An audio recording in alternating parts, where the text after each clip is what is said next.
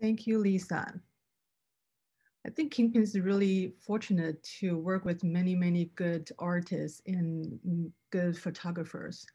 And Lisa is one of them. And I think the portrait that she just showed us really inspired me. And I hope that inspire you. And next, I want to bring you another person that I feel that also inspire me, and which is Solomon. But before I bring him on, here's a little video. Hey Kingpin, Solomon Russell here of Left Hand Twill. Today I'll be talking about my last collaboration with Bosa Denim and Blue Magazine, where I talk about transparency and also designed a 7-piece collection called My Selvage Story. I hope you all enjoy. So the idea behind the collection was My Selvage Story. For me, selvage is somewhat the gold standard for denim. It doesn't have to be that way for everyone, but that's just how I feel. So I named each garment a different noun for the word standard. And this is what I came up with. So this is the Selvage Paradigm jacket. It's a 13.5 ounce organic cotton jacket. It's a classic silhouette. We have classic gold selvage lining on the inside, flathead buttons, keyhole buttonholes. I think this is a great jacket for anyone looking to get into raw denim. It'll be perfect for fading. If you put the work in, you'll get the fades, So this is the Selvage Paradigm jacket. Up next is the collarless guy jacket. It's my take on a utility chore coat. I decided to go collarless with this jacket to kind of give it a 1940s, 1950s look, like some of the brands were doing back then, like Oshkosh, Bigosh, and Headlight. So yeah, it's a 13.5 ounce organic cotton, flathead buttons, keyhole buttonholes. You get the 4 deep pockets on it with 1 pocket for pen storage. Even though the collection is based on selvage, this is the one item that is non-selvage. But still a very nice coat. I'm proud of it and happy with it myself. So.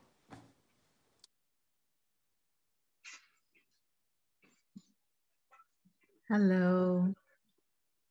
Hi, Vivian. How are you? I'm doing well. How are you? Are you used to see yourself on Zoom like this? Not this early. Thank you for waking up so early for us. Absolutely. Well, I think, for people who don't know you, which I think is rare, can you tell us who is Solomon and what is Left Hand Twill? Well, as you said, my name is Solomon Russell. I'm from Denver, Colorado.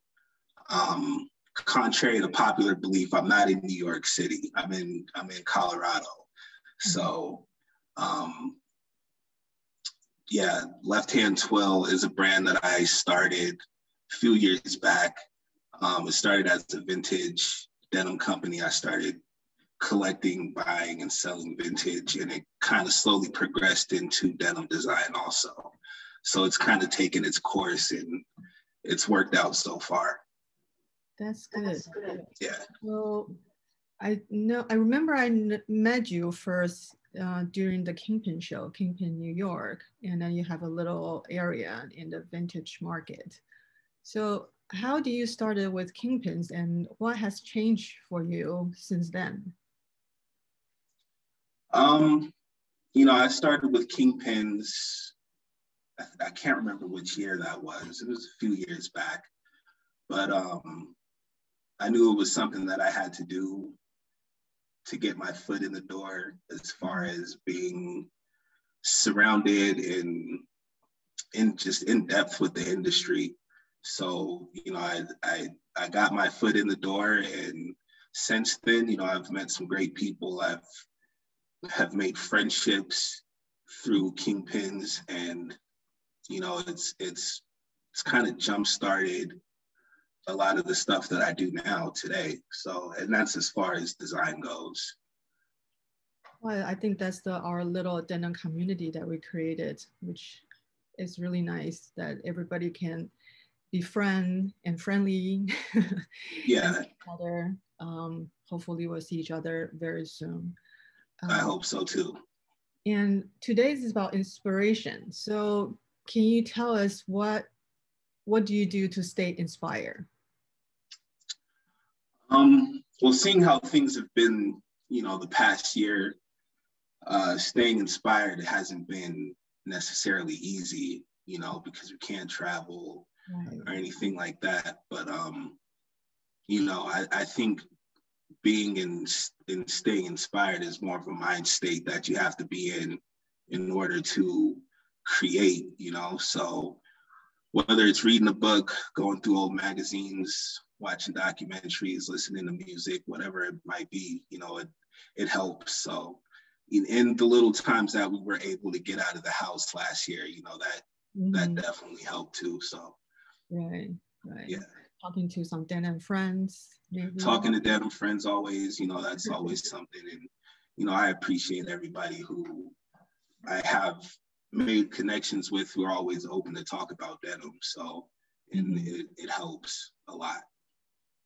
So do you look forward doing more design work? I do. I'm actually in the process of another collaboration with Sortie Enterprises. Hopefully that will be done this summer, and it's shaping up pretty nice. I'm excited about it. Things are looking good, and so yeah, more design work is definitely on the table for me. Just got to stay inspired though. That's the key. That's the key. Yeah. So I think we still have a couple minutes. Can you talk us a little bit about, you know, the video earlier, you know, what you had to do for BOSA? Yeah, so that was a collaboration with BOSA Denim. That was a fun process of going through archives of mine and creating something new out of it. But I also write a bit. So I wrote an article about transparency in the denim industry along with that collection that I designed. So, you know, and it's all important. You know, you have to talk about things like transparency. It goes hand in hand with the design work and, you know, just being fashionably cool. You know, you have to talk about the transparency of things in the industry. So yeah, it was a fun little project that I did. That's great. That's great. Yeah. So, and then you're doing something with Sortie, and then I'm sure you're going to plan something more in the future, right? Yes. What that is right now, I'm not sure, and I'm okay with that. You know, I'm kind of in a space right now where I'm not hard pressed to try and make something happen. You know, I think when the idea comes, it'll come, and when that happens, I'll be ready for it. So, yeah, you know, it's I'm hanging in there. It happens when it happens. It'll happen when it happens. Yeah. That's good. That's good. Well, thank you so much for your time, and then I hope that, you know, you can catch a little sleep after this, or you want to do more inspiration work after. I'm wide awake. We have few more segments, you know, maybe you can join us. And then Amy, your friend, is coming up. And then we have Taryn coming up next, a crochet artist. So stay tuned with us. Thank you so much for joining. Talk to you soon. Thank you. I appreciate it. Thank you, Solomon. Bye. Bye.